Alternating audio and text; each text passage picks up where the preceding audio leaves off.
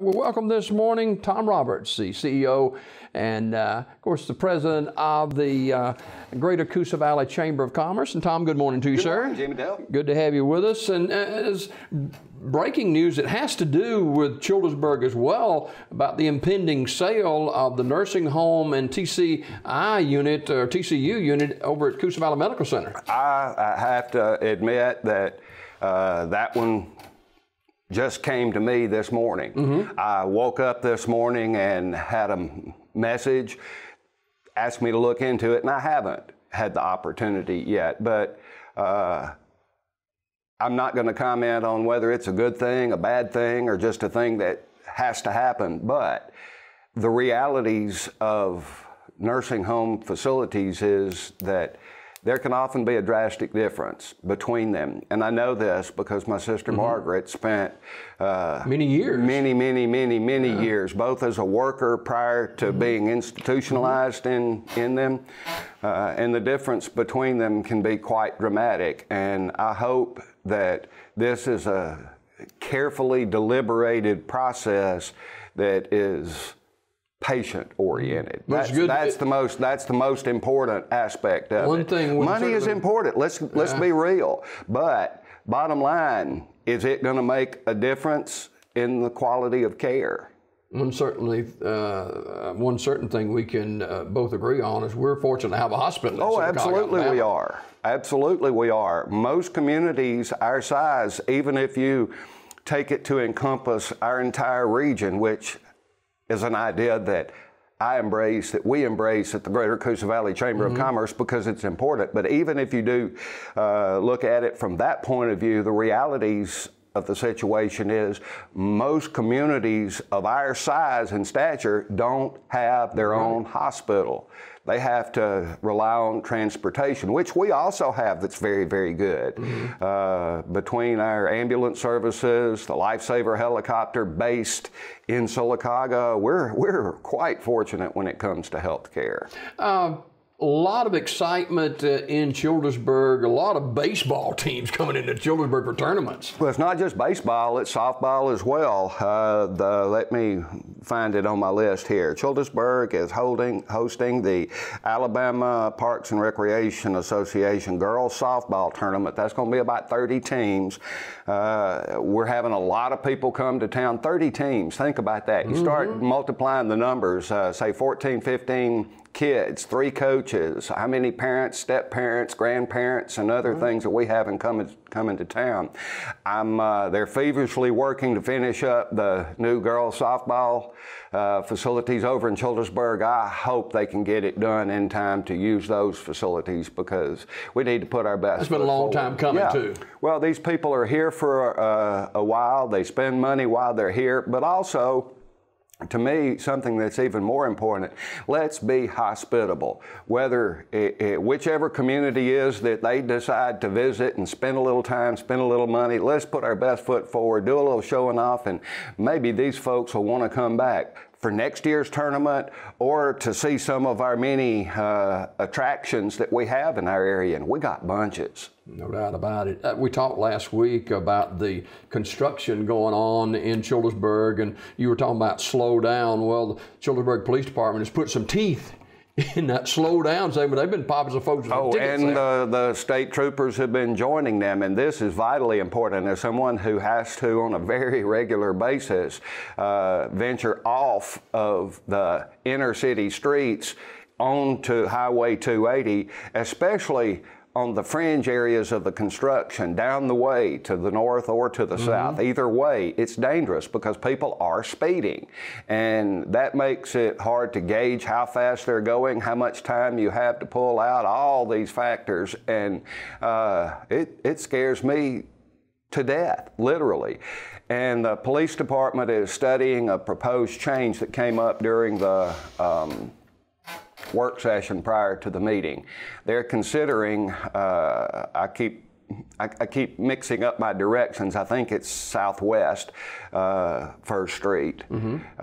That's the street right there by, that goes in between the Piggly Wiggly Shopping Center and the Curtis and Son Funeral Well, that's Home. a dangerous turn right there. Well, right they're now. trying to work with the state and get some physical barricades, not warning barricades. I mean, just plain flat shutting it down, because the number of accidents there, There's no wrecks, exit turn. there's no place to be. You stop to turn left, or you slow down to turn right, and rear end accidents are coming. I mean, they're just becoming more and more numerous every day, and that means that we need to find alternate routes to those places. They exist. Now, it's going to be exacerbated somewhat by the fact that it won't be that much longer. Don't really have a time frame on it, but they're going to shut down access to First Street Southeast, Highway 76,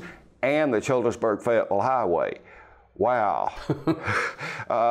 People are going to have to, now locals don't have as much of a problem, with the exception of what I pointed out. People that are just passing through way too fast are making it dangerous to even take the alternate routes. Just realize there is a light at the end of the tunnel. That being is that the current estimate for when they're going to be done, completely done with this project, Jimmy Dale, is going to be August of next year. That's 14 months. That's a long time, but you got to realize they've been at this a while. They're making progress. They haven't had any significant slowdowns, but we can handle it for just a little bit longer because of what it's going to mean in the long run. But the next step, they're going to finish the new bridge, the portion they've been working on over on the west side of the road.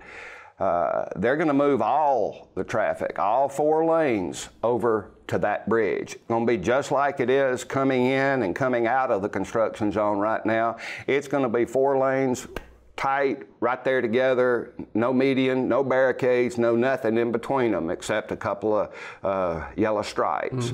It's going to be dangerous. Again, slow down, but that will allow them the lack of traffic to deal with the other 2 roads, the original roads and bridges, more efficiently, also with less danger. So it's going to get worse. In a lot of ways, it's going to get a lot worse before it gets better. But that's part of progress. There's a big effort right now, a lot of progress being made, and businesses wanting to open up in Childersburg. We're seeing a lot of that. That is hampered somewhat by this highway traffic. It's hard for somebody to commit. We've got a couple of construction projects that we'd love to see going on right now. For example, the folks from Dairy Queen, they're still on track, committed to doing it. They ran into a few issues along the way and it slowed it down. They did not. Where would that be? That's going to be in the old Hardee's location. Okay. They didn't get it done before the construction. So guess what? They're going to have to wait until after it. Pretty much the same thing with O'Reilly's. They're going to move into the old Waffle King location. Tierra Caliente is going to be building adjacent to where they are with a new restaurant and turning the current restaurant into something called a taqueria. It's basically a Hispanic grocery store. They're neat. They're truly, they have the real stuff, and that's great. And those are just some things that are on the drawing board right now. A little bit farther down the road, we had Lakeside Stone just get rid of the old El Gringo's deteriorating building and put in a brand new facility. It's just a matter of us setting a date and having a ribbon cutting. We also they have torn down the building, cleared off most of the property, and are starting on the new Jack's facility. Boy, some people are excited. Want them biscuits, want that chicken, want the burgers. I haven't gone a day without having that conversation with somebody who's excited that we'll have our own. Don't have to go to Harpersville, don't have to go to Sylacauga. They can have one right at home in Childersburg, and that's got some folks excited.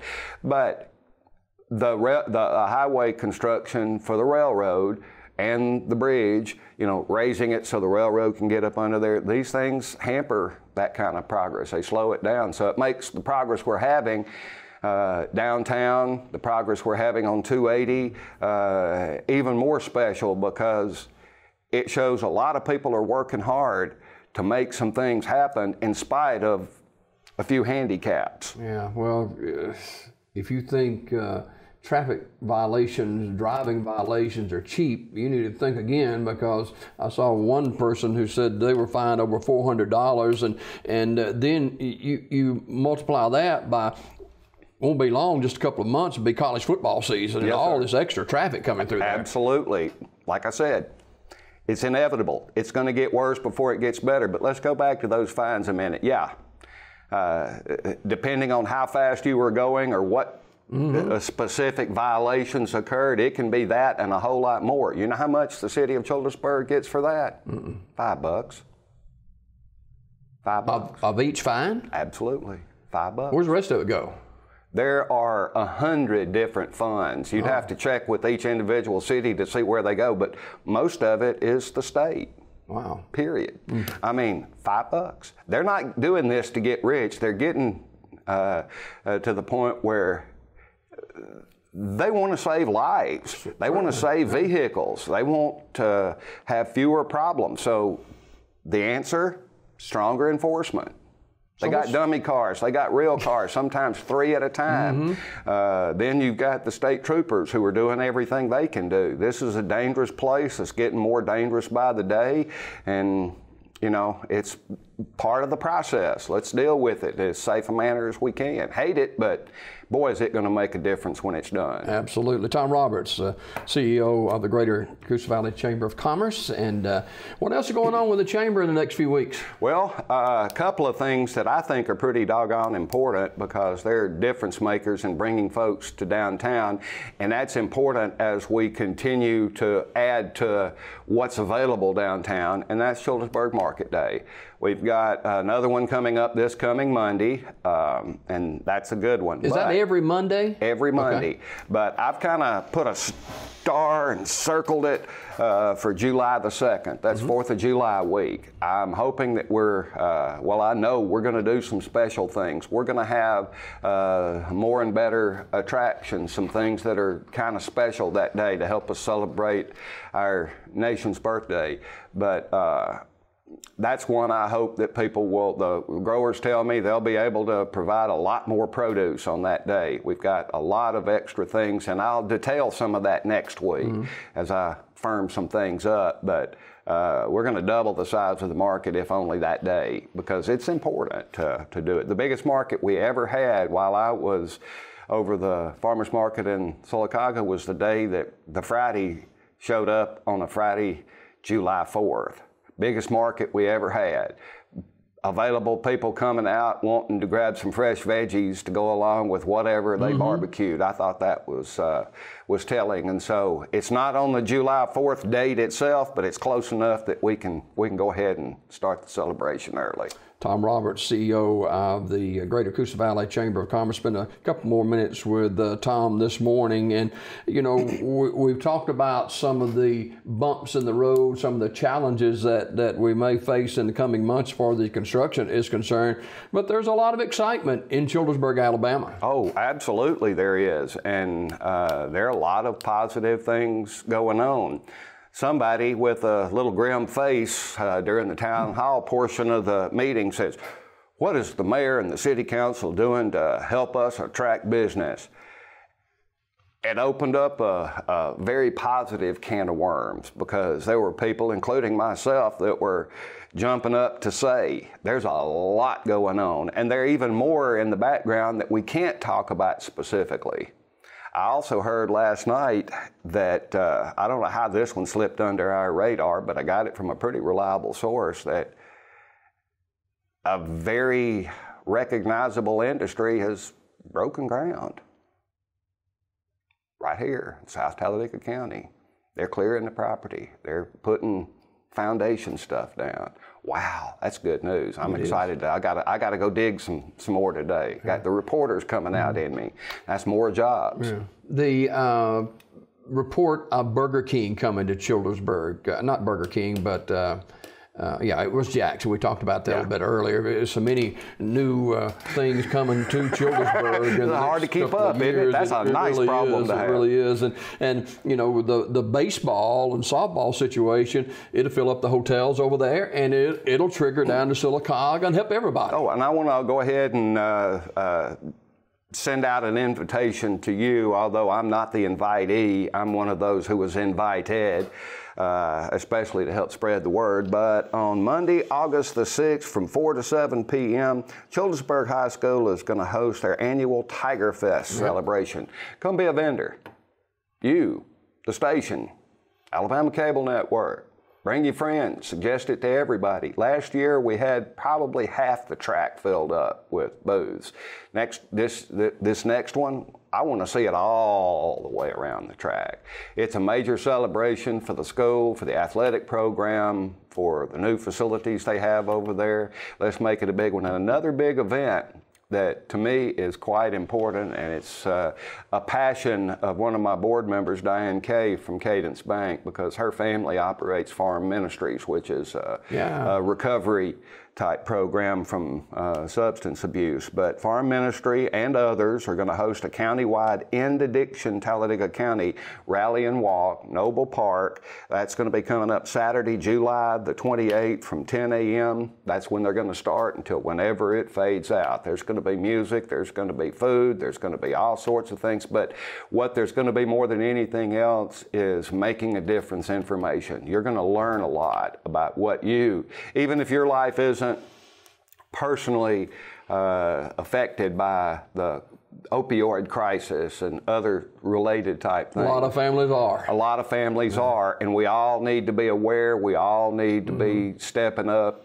and doing our part to help keep this from being a growing problem. If we can just keep it from getting worse, we're making progress. Absolutely. Tom Roberts, CEO of the Greater Coosa Valley Chamber of Commerce. Let's do it again next week, okay? Absolutely. Sounds fun. More Daybreak right after this.